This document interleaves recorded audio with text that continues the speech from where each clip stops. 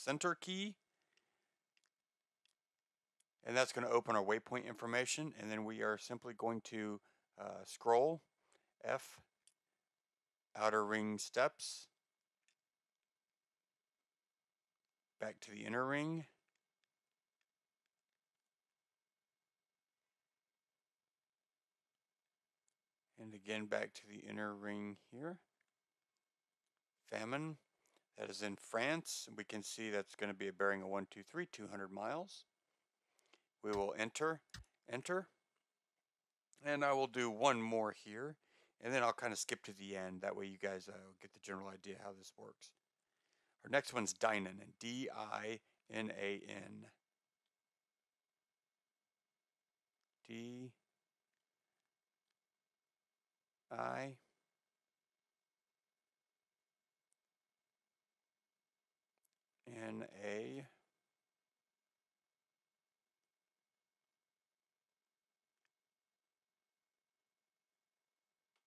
And N. That's in Belgium. And again, we will enter. So we have Stansted, Dover, Famine, Dynon. I'll go ahead and pause it right here. I'll add the rest of the flight plan and then we will resume from that point. I've pulled this screen up here as I was entering Rousey, which is the waypoint after Dynon, and here you can see it gives us two options. We have one in Luxembourg and one in Japan. The outer ring will scroll up and down. Japan, obviously, according to this, is 5,100 miles away, which is of little interest to us at this point. So we'll continue by selecting Luxembourg and again enter. And again we see this with the Strasbourg waypoint or STR. We see France, Portugal, Russia, and Ecuador. And we'll do as we have been. We'll select France, and that's the one we desire. We've now reached our last waypoint, which will be DKB, which, if memory serves me correctly, is Dinkelsbuhl.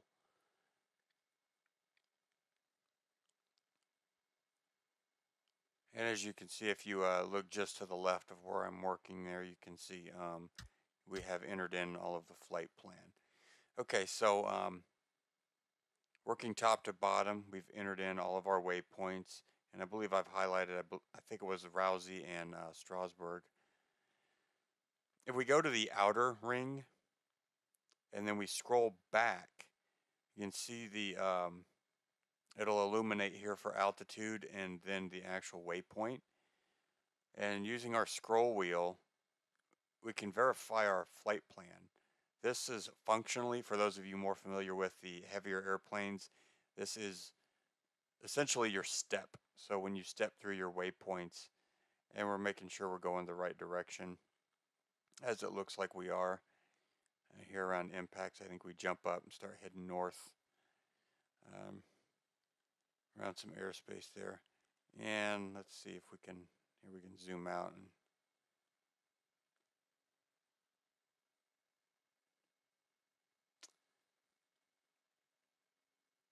that's way further out than we need. All right. So all of that looks satisfactory at this time. We'll scroll back up to our beginning.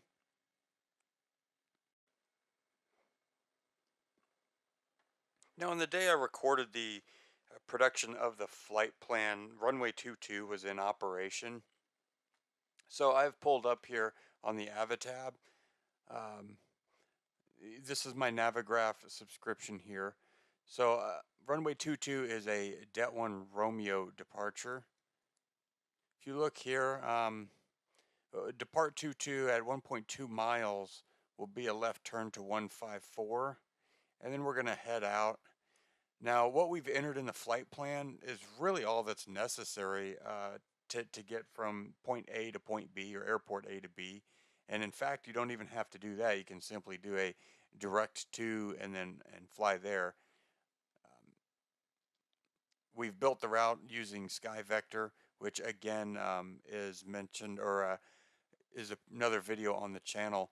But if we go back to this departure procedure, we will see that Detling, or DET, is where we actually, this is the end of this departure procedure.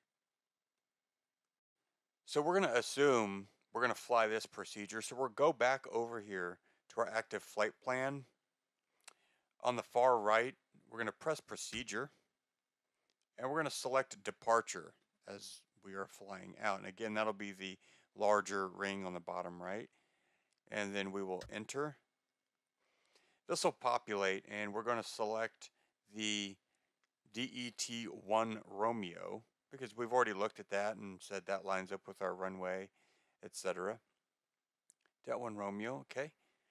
And you can see it's listed there. There's all the other departure procedures. The CLNs are Clactons. We'll enter. And then we can see that's a runway 22. Actually, let's scroll back up here as well. So it's a runway 22, 1.1 miles. This actually says 1.2.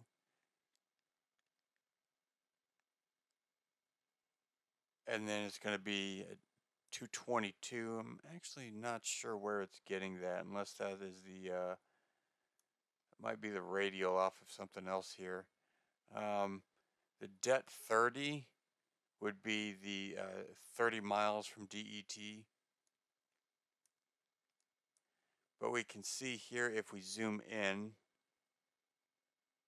or maybe not. Let's select this. Let's load. And then here we can see the departure procedure loaded. We can check the altitude restrictions, which are over on the far right here as well. So we'll scroll back up here. At 30 miles, it's going to be a block between 3,000 and 5,000 altitude. So at 30 miles, we can see we have to be above 3,000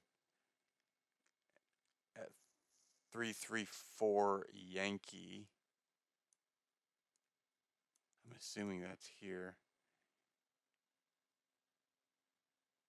Yankee Zulu, so Yankee's the 25th character in the alphabet. So I believe that's the 25 miles there. And then we're at 5,000 feet. So that checks with our procedure as well.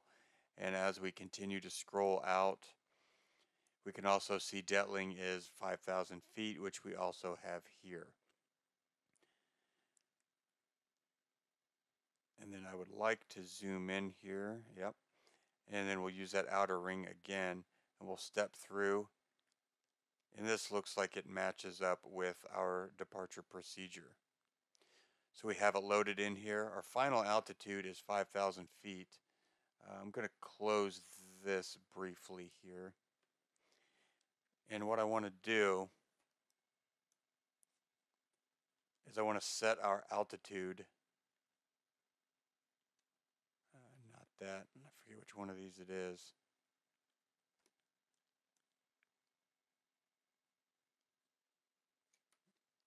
Altitude. Here we go. So if you'll notice the bottom left altitude button, that is going to change above our altimeter. So that was 5,000 feet is our stop altitude, which we'll go ahead and set that now. The outer ring is 5,000 or is thousands. The inner ring is 1,000s. Sorry, correction. The outer ring is in 1,000-foot increments. The inner ring is 100-foot increments. So we have prepared our departure procedure. It is loaded.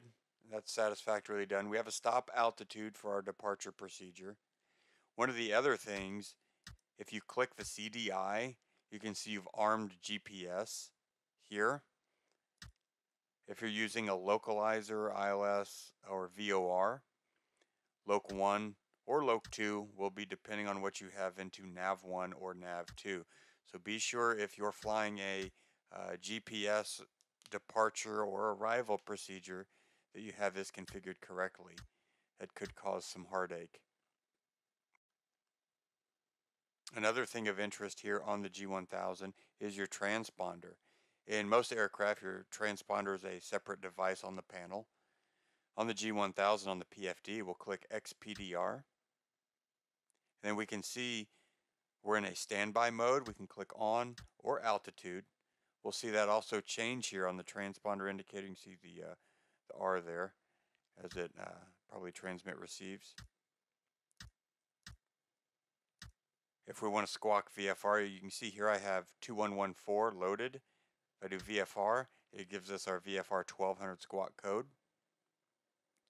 Go back to transponder. Go to code, and then it changes this to a series of numbers. So we could do 2110 or a million, whatever, and then it'll change it there. Also on most flight decks, you have the timer or a stopwatch. On the G1000, it's here under this timer ref. If you click it, again, functions with that outer ring moving it. You can select enter, and then the timer will begin to go. Enter again to stop, enter again to reset. You can set your minimums, turn them on, and then as you can see, it gives us the barometric minimums. So you can set that, and then you see we get the blue cursor moving up the altimeter. So a couple little features and how they differ from the normal aircraft. That's how you access these. I'm not sure if I have limited time in this aircraft and with the G1000, so the Glide and VX and VY, I'm not sure if those work. Perhaps when we do the actual flight video, we can play with this en route and see how it functions compared to some of the other systems in other aircraft. If we slide back over to the MFD, you'll see that we've completed our flight plan here on our navigation all the way to Munich. The final thing we would have to do is put in EDDM. There will be an arrival procedure. Well, once we get there, we'll look into the weather and see how it looks as we approach there. But again, that is going to be procedure, and then we'll select arrival, which will give us our star, and then approach will be our final initial approach fix, or to an ILS or an RNAV approach, or to a visual, whatever the case may be.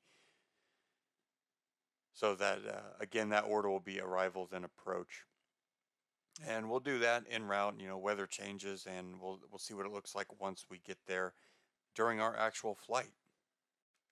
As always, here on FBFT, we thank each of you for spending your time with us. We'd like to say thanks to our viewers and subscribers coming back, and to those of you seeing us again for the first time. We appreciate your time, and hopefully you'll enjoy our content and come back and see us some more. As we always say on this channel, plan the flight and fly the plan. We hope to see you on board again soon.